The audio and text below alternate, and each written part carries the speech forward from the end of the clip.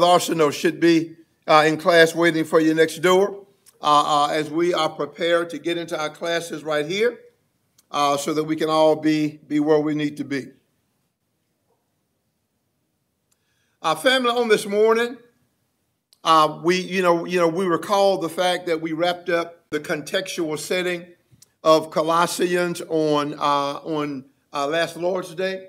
On this morning, I said that I would lift out of our study of Colossians. I would lift out of there. Hold on just a second, guys. That might be me. Matter of fact, I think it is. Give me just a second here. Let's see. All that's set. Okay, I got everything set, but I didn't focus on this part right here. Let's see. Let me bring you up here.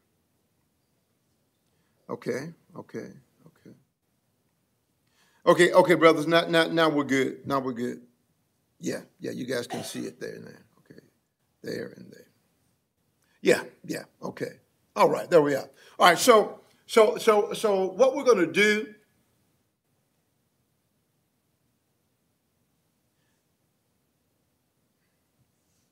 Shelton.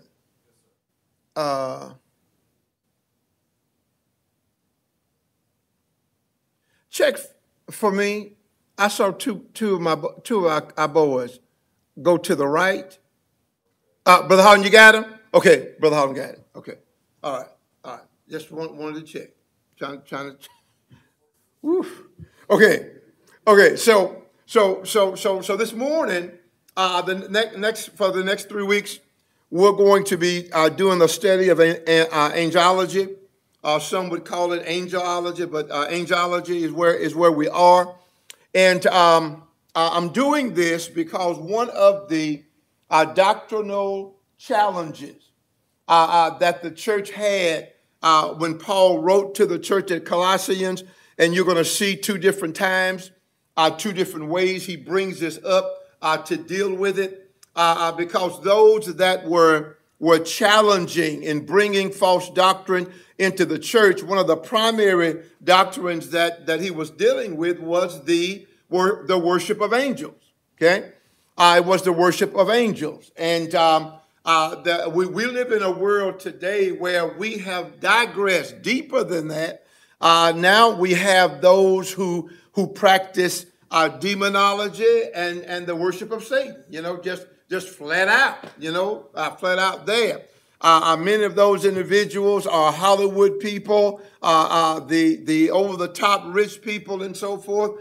They just can't find anything, in life, nothing else to do. And they gravitate to that type of craziness, which they feel like that they know something and understand something that nobody else knows and understands. And so I say that to say, that this was the same kind of situation that existed at that particular time.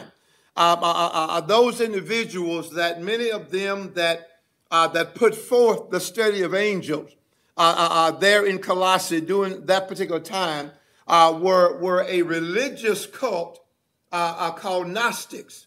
What they practiced was called Gnosticism. Okay, Gnosticism comes from the word gnosko, which means knowledge. Okay, and what they were professing was that they had a special knowledge. They had a knowledge that regular people didn't have.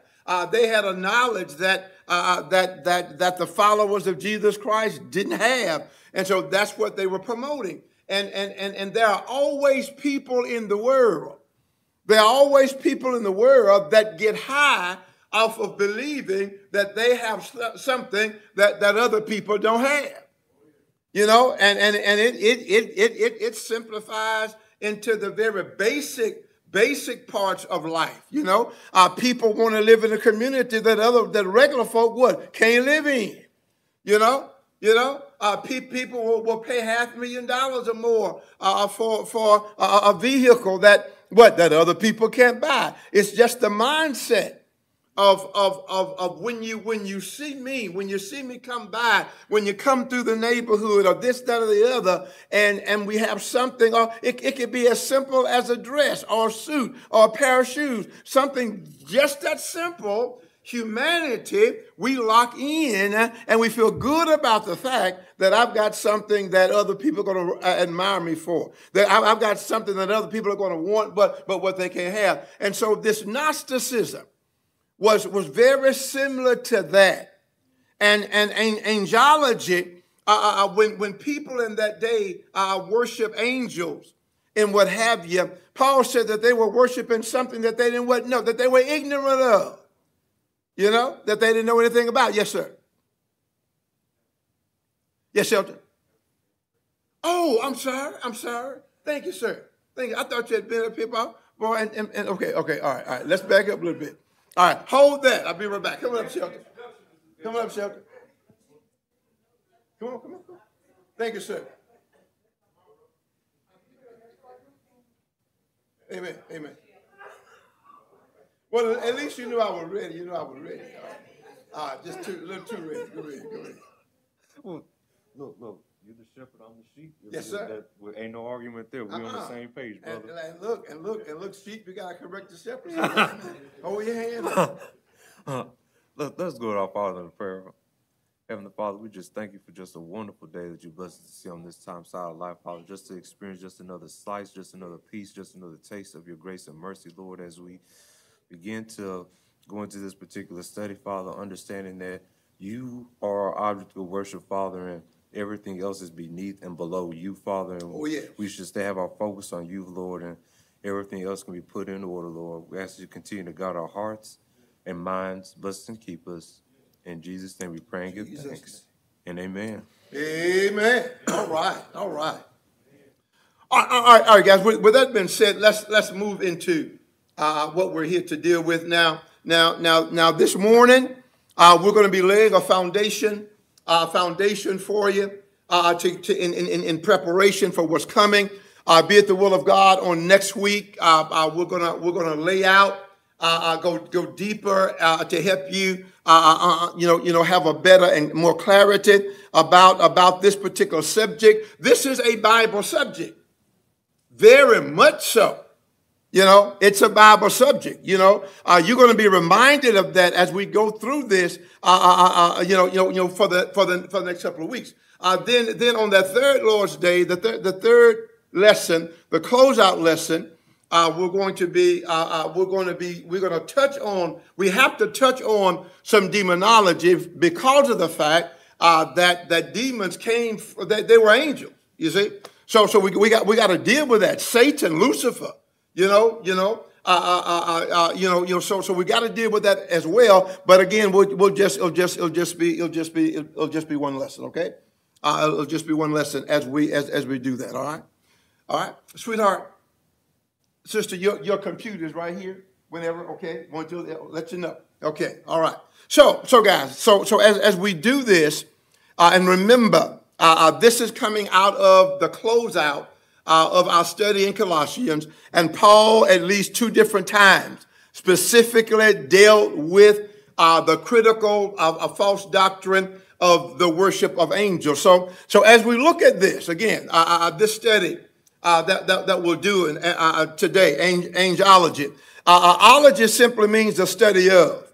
So angelology simply means what? The study of angels. All right. So that's where we are. As we look at this again, angelology is a set of angels, and of course, the reason we're doing this is because of the fact that the Gnostics in Paul's day that were endangering the faith of God's children in the city of Colossae, they had an unbiblical view of angels. However, that unbiblical view caused them to put together doctrines that have the capability of shipwrecking the faith of some of God's children. And so Paul, in writing this letter to Colossae and addressing particular situations, again, this was one primary. They wanted to look at that he addressed our family at that particular time. Some believe angels are human beings who had died. That's an unbiblical view. Others believe that angels are impersonal sources of power. Unbiblical view. Still others deny the existence of angels altogether. That is also what? An unbiblical view. A biblical understanding of angelology will correct these false beliefs. Angelology tells us what the Bible says about angels. It is a study of how the angels relate to humanity and serve God's purposes. We need to know and understand this particular study. Okay, we do, and as we go through this, you're gonna see and recognize that as we go from study to study over the next couple of weeks. So now the question: how many of you in the audience this morning, based on the usage of angels in the Bible, have ever particularized and just said, I want to study and understand what the Bible is saying about angels? Anybody ever taken a few extra time to do that? Okay, all right. If not, this will be good for you. And as you matriculate with brothers and sisters this morning, when you go next door for some fellowship and refreshments, and come back over here while you're fellowshipping around, let them know that, hey, if you want a greater and better understanding of angels from the biblical perspective, which is the only way we can do it, then you need to be here at Bible class. Get up on Sunday morning and come on and get some of this, okay? All right? So another question that people have and wonder about is, why are some angels evil? Why are some angels evil? Can anybody answer that question? Why are some angels evil? Some angels are, some angels are not. The question is, why are some of them evil? If you don't know the answer to the question, then you need to stay with us then, right? All right, we need to open the book and get there, Question, are angels male or female? Are angels male or female? We live, I'm sorry, was it right? Oh, okay. That's a question. That's a question. Very important question. Okay? And I will not deal with that right now. I want to leave it out there. And the reason being is that when you see angels commercially, when you see angels from Hollywood, when you see those, many individuals, you'll see male and female what? Angels. Okay, all right. Many people, if you're listening, many people, particular women in all of these different social structures and so forth will refer to God as she. You never heard that? Keep listening. Okay, all right. I mean that's the world that we live in. You see, in the world that we live in, people, even when it comes to God, when it comes to the Bible, when it comes to things from the standpoint of theology, they will still fix it the way they want it to be. Still, okay, and that misinformation can what? Can falter an individual's faith. Okay, that's why you can't just go out there and surf the internet and decide what you're reading is true and factual and biblical. You can't do that. Okay? You have to know the Bible what? For yourself. You see, that's why this is so important. In the Apostle Paul's day, it was just they have to be right around the circle. They have to be right there with you and where you are. Now that doesn't have to happen. You could be anywhere in the world and you've got false doctrine flowing into your house, flowing into your phone. Your kid's computer, or whatever the case might be. That's dangerous stuff. So if there was ever time that the Lord's church need to stay in the Bible and teach their children the same thing, it's right now and forevermore. It's one of those things, okay? Are angels visible beings or invisible?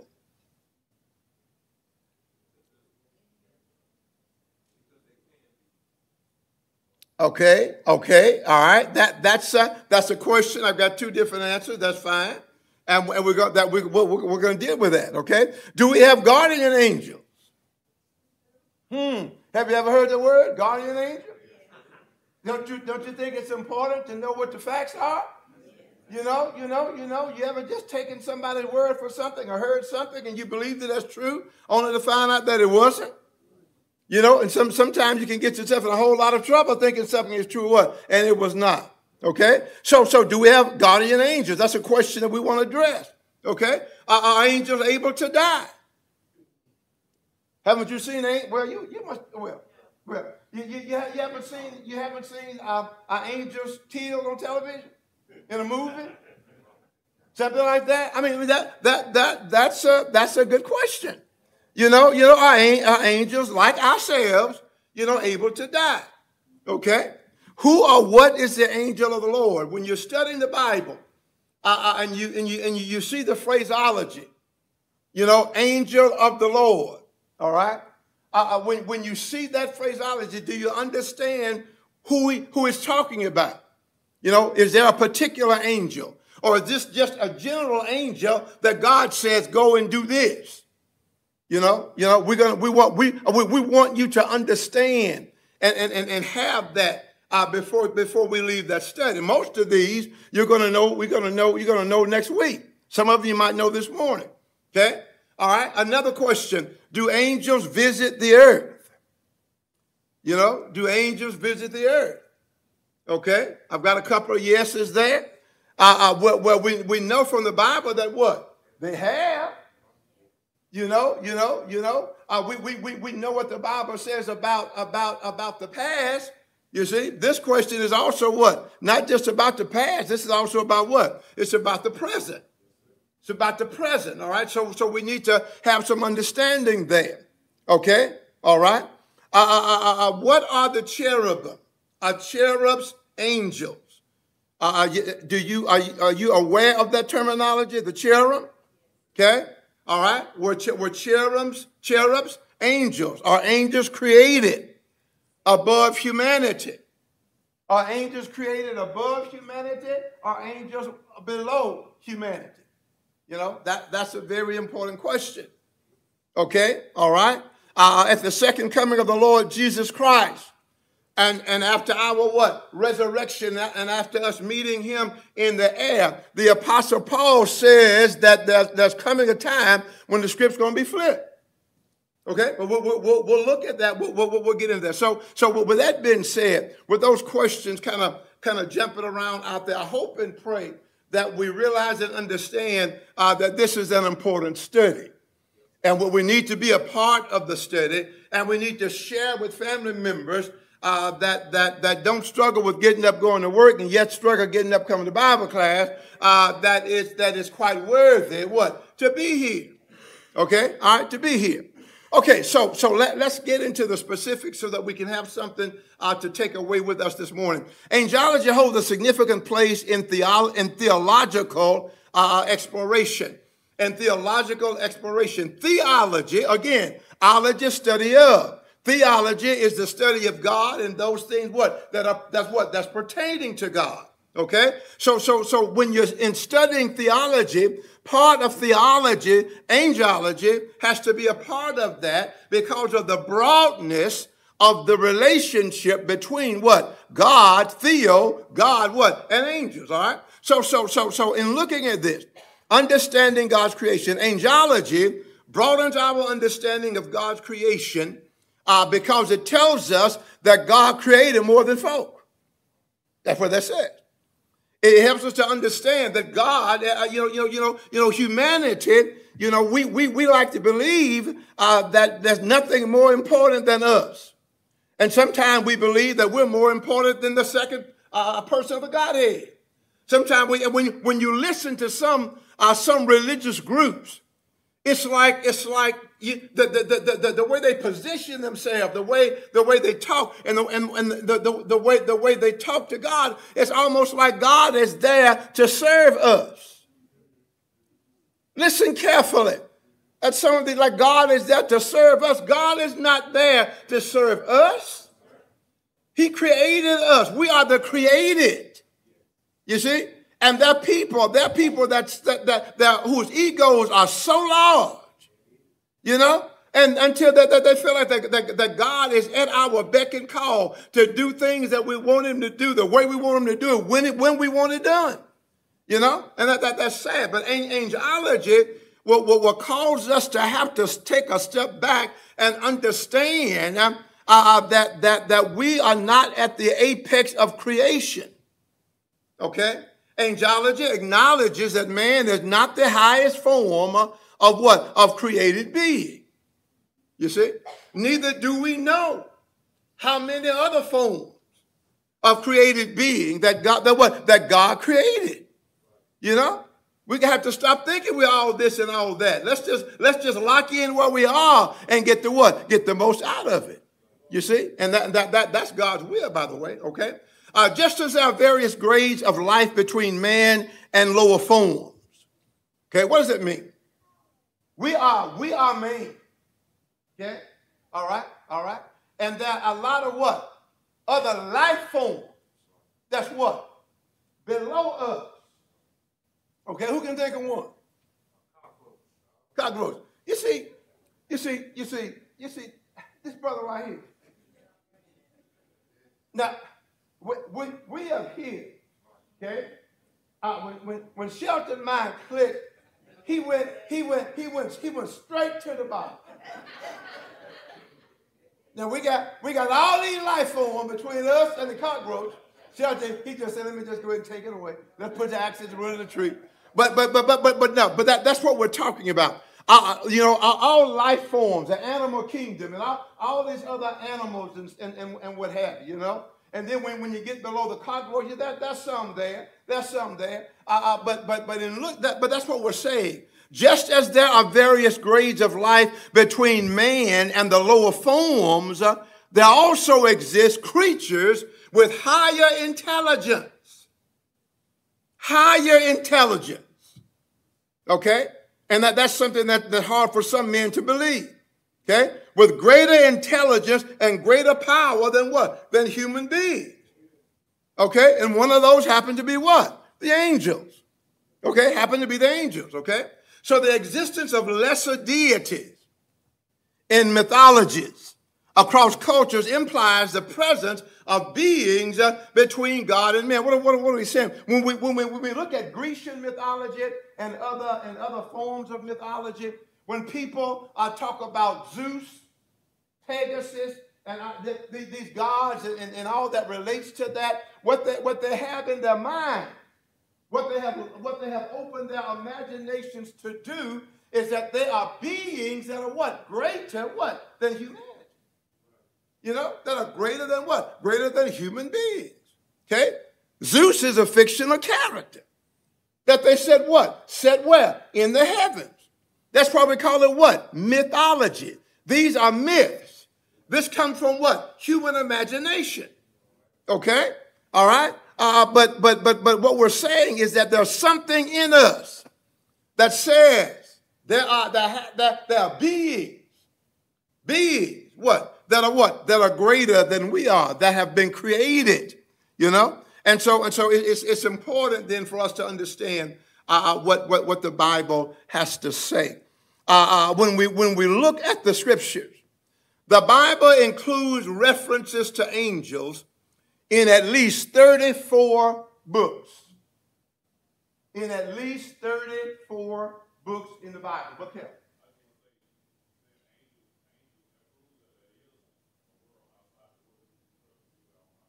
Absolutely. There's there is a realm. There is a realm outside of the realm in which we live. You know? There is a realm there. Okay? And that could be angels sitting with us this morning. And we wouldn't know. You know, I know that the Lord is here. Wherever what? 2 or 3. We got more than 2 or 3. So we know he is here. Can you see it? Can you feel it? Can you hear it? No. Can you talk to him? Yeah. So you talk to the unseen. Amen. Amen. Amen. Why? Because you have what? Faith. Okay, because you have faith. So 34 books in the Bible, from Job and Genesis all the way to Revelation. The Bible covers the what? The reality of what? Of angels. Okay? The reality of angels. While details about angels are often omitted, the Bible mentioned them 196 times. 196 times. 103 times in the Old Testament, 93 times in the New Testament. Angelology is a worthy study of what? Of God's Word. Okay? He wants us to understand, and there's so many lessons that we can learn from those 196 times that God talks about angels in the Scripture. And you see, when we go to the Bible and learn, we've got facts. When we learn from the Bible, we don't have to worry about what? Misinformation. You see? When we learn from the Bible and we get the real, whenever fake come along, guess what? We can recognize it. We can recognize it. When we're watching television, and that stuff from what human imagination is on there to grab our attention, to pull us closer. If you don't know the truth, what? That messes your mind up. People walk around talking like that stuff that's on TV was biblical. And we'll argue you down. And if you don't know for yourself, you might walk away hollering, that's dangerous stuff. So when we look at the plan of God as it relates to angels, studying angelology helps us appreciate God's power and love. Angels played a vital role in God's plan, and understanding their function deepens our understanding of what? Of the divine workings, how God is working with us, for us, because of us. And all of this is a part of that study, okay? It also helps us to understand our place as humanity in God's plan and God's design for the reason for creation in what? In the first place, okay? In the first place. We don't know how long. We don't know how long. We don't know how many hundreds of years, or thousands of years, or eons that God created angels before he created what? Humanity. Okay? All right? We got some things that we're going to look at, though. When we look at this, a simple definition, angels are spiritual beings created by God to serve him, being created higher than man. Angels are spirit beings. Okay? The faithful angels, the angels that did not raise up themselves against the throne of God, following Lucifer, following Satan. These are the angels that we're talking about right now. Those angels that have been faithful to the God, their creator. They are not simply spiritual. They are spiritual in reference to the fact that they still give allegiance in reference to God. They are spirit because what? That was the design of God, what? In creating them. God is spirit. The Lord Jesus was what? Also what? Spirit. Before he became what? The God-man and the Son of Man, and putting on flesh. When the Hebrew writer talks about this, that is why the Hebrew writer says that Jesus was created a little what? Lower than the angels. He says this, why? Because of the incarnation. Jesus is not a created being. You see? But the incarnation, okay? When he pulled off his glory, came down and became a man.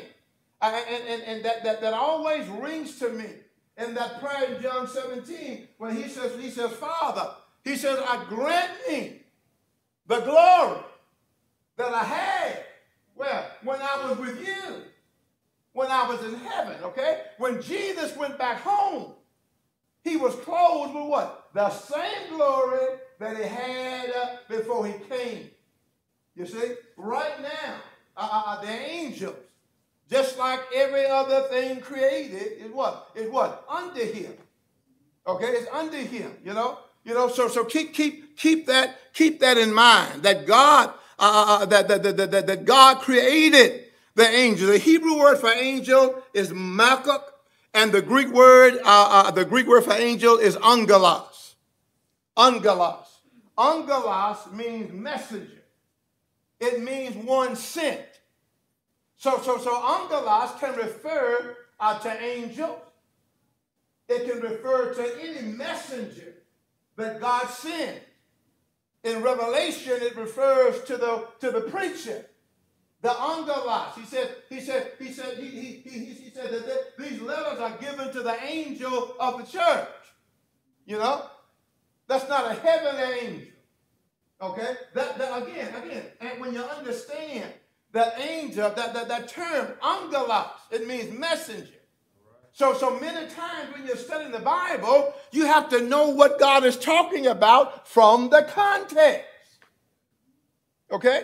We have to know what that word means from the context. Okay? And that helps us to stay where God would have us to be. So it's the same way when you see that term angel, you got to ask yourself, is this talking about a messenger that was sent? That could be a human messenger, Is this angel, this messenger that's sent, Is it what? That spirit messenger, that was sent? What is it talking about? So it comes from the context. The context must determine if a human messenger is in view, or one of the celestial beings called that we're looking at today, angels, or if it is used of the second person of the Godhead, of the Trinity. You see, when we talk, when that the angel of the Lord is what? Specific. Okay, and in the Old Testament, when you see the angel of the Lord, there's a term that's used. It's called theophany.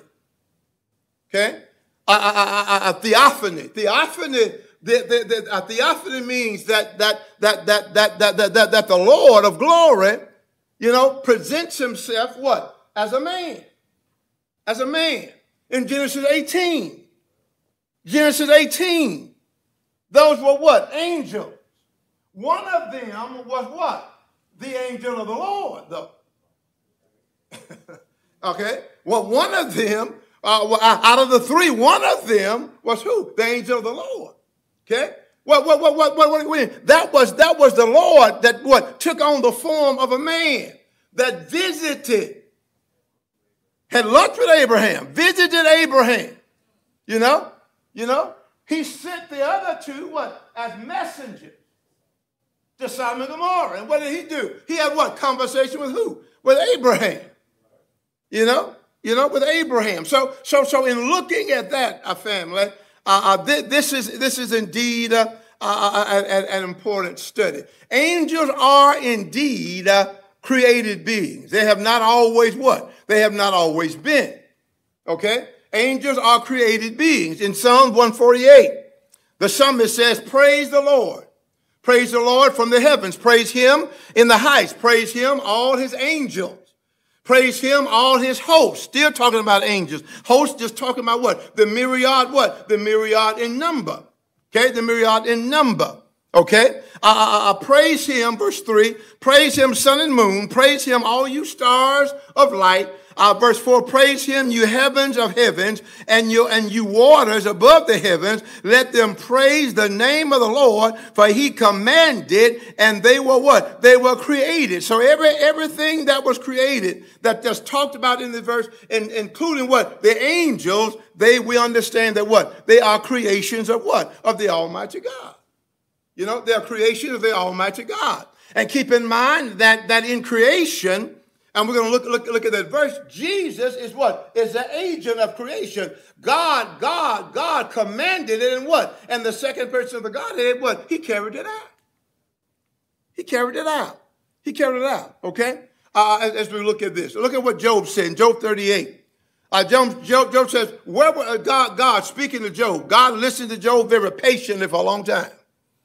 And then it got to a point when God said, let me step in and straighten this brother out. Let me help him to understand some things. So part of that dialogue is in Job 38. Where the scripture says here, starting at verse 1, he says, where were you when I laid the foundations of the earth, Job? He said, tell me if you have understanding with your bad self. Oh, you act like you understand everything, okay? Verse 5 here. Who determined its measurements, Job? Surely you know. I mean, you got to know all the stuff you know. Who stretched what? The line upon it. To what were the foundations fastened? Who laid the cornerstone? My. When the morning stars sang together and all the sons of God shouted for joy, who are the sons of God? The angels. The angels, the sons of God in this particular case. So their creation then was prior to the creation of the earth. Before God said, let there be light, before God before the days of creation of Genesis chapter 1, the angels was already in existence. And like I said, we don't know how long the angels had been what? Already in existence. Jesus, as I just said, is the agent of their creation. Okay? Jesus is the agent, what? For our creation. God called it. God commanded it. You see? God commanded it. You see? But the Lord Jesus, what? Carried it out. John chapter 1, the Bible says, in the beginning was the Word. And the Word was with God, and the Word was God. He was in the beginning with God. Watch verse 3. All things. Anything left out? Ain't nothing left out. Nothing left out. All things were made, how? Through him. And watch this now. In case somebody misunderstand this, he says, and without who?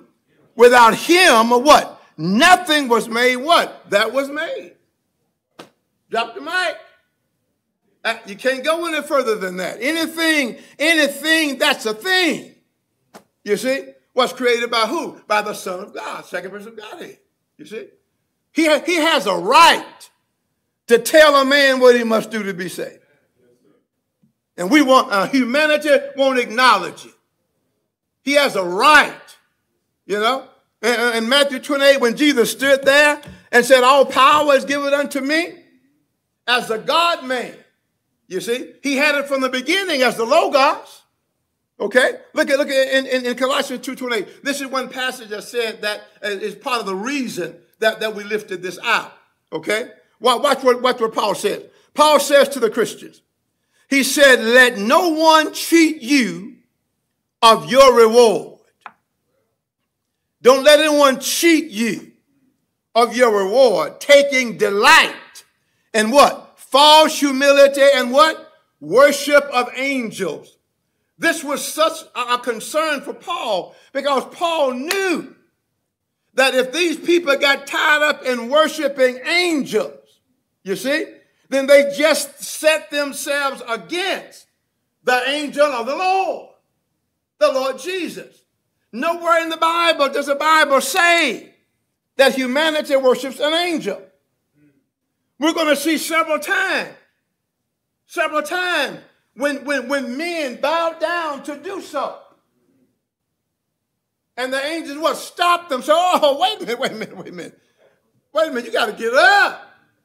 Angels are what servants and workers what? Just like you. Okay? So Paul says, if you turn your attention to worshiping angels and you turn your back on the Lord Jesus, you are in what? Jeopardy of losing what you've gained by the blood of Jesus. You see, that's dangerous business. This stuff, this ain't for play. It's not for play. This is real. Our souls are on the line. Let no one cheat you of your reward, taking delight in false humility and worship of angels. And watch this now, intruding into those things which he has not seen. All this stuff you're reading about all the spirit world and so forth, that they're writing from the imagination of their mind, intruding in those things which he has not seen. Watch this now. Vainly puffed up by his fleshly mind. Ego. Ego. I know stuff that you don't know. There's a prophet guy right around the corner from Sam at that church over there this weekend. And he says in his advertisement, he says, come on out and I'm going to show you that I know and understand stuff that nobody else in the world. I say, what? He said, everybody else in the world, wrong. They missed it, but what? I got it. You ought to come on out here. And for know what folks going to do? They're going to flock out there. They're going to fill up the place. Because what? Everybody want to know stuff that nobody else knows. You see? But if you're learning about a lie, that which is false, if you're excited about misinformation, how can people in this world be so excited about misinformation when all the good stuff, the right stuff, you see, is what? It's found in the scripture. And it's so hard to get a child of God to get into the Bible. Man, that's the place. That's the place. Look, I'm closing. Look what he said. He said, intruding into those things which he has not seen, vainly puffed up in his fleshly mind, and not holding fast to the head, from whom all the body, nourished and knit together by joints and ligaments, grows with the increase that is from God. God will enable you to grow. God will open up your understanding so that you can read the Bible and know not only what it says, but know what it means. You see, God does that. You know, Jesus says, if you're hungry and thirst after it, what? I'll provide it. And family, that's exactly what he does. We're going to shut down here.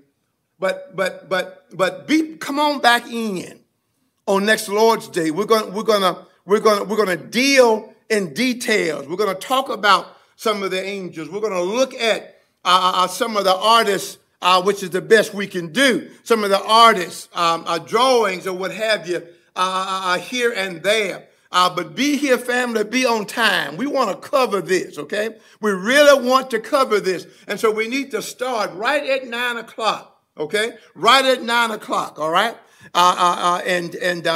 Once I set this up, Shelton, if I say anything else, you raise your hand. But I think I get it after this morning, all right? Okay, all right, I get it like this. So guys, go, move on next door, share some fellowship, and what have you, and we'll come back over here and praise the good Lord in the midst of our worship. Would you bow with us, please? Righteous Lord, we come before you this morning. We honor you and we thank you, our Father, for blessing us indeed the way you do. Our Father, we honor you for blessing our sisters so mightily, Father, on yesterday. I thank you, Father, for being with all of the sisters that came in from various congregations, Father, and from around the country, Father, to be with them, dear Father, and to sup with them, to share fellowship with them, Father. We thank you for our brethren, dear Father, that labor diligently, Father, a labor of love, to allow our sisters, Father, to just share their day, dear Lord, without any other labor, Father, but just sharing with one another, Father, and sharing indeed in that awesome fellowship with you, Father, with your spirit, dear Father, in the midst of them. Our precious Lord, we thank you for the beauty of this day, for bringing us together this morning. We pray for all of those family members that will be headed this way, Father, for our morning worship. We pray, Heavenly Father, that all that we say and that we do, dear Father, will indeed be a blessing as we lift up your holy name. Father, for the ladies that came in, Father, to speak to our sisters yesterday, Father, and to share the beautiful poetry, Father, that was shared on yesterday. We're thankful that you blessed them to come and be in our midst. We pray, Heavenly Father, that their coming would have also been a blessing, dear Father, for them as well. And as they go back home, Father, to be a blessing to the congregation of families, we pray, dear Lord, that they will let them know, dear Father, that God is active, dear Father, and God is blessing a healthy congregation, Father, here in the little city of Monroe, Louisiana. Just be with us now, Father. Let bless and keep as our prayer. In the mighty, awesome, and blessed name of Christ Jesus, our Lord, we pray. And amen. All right, guys, thank you much. Thank you much. Well, God's will, see you shortly.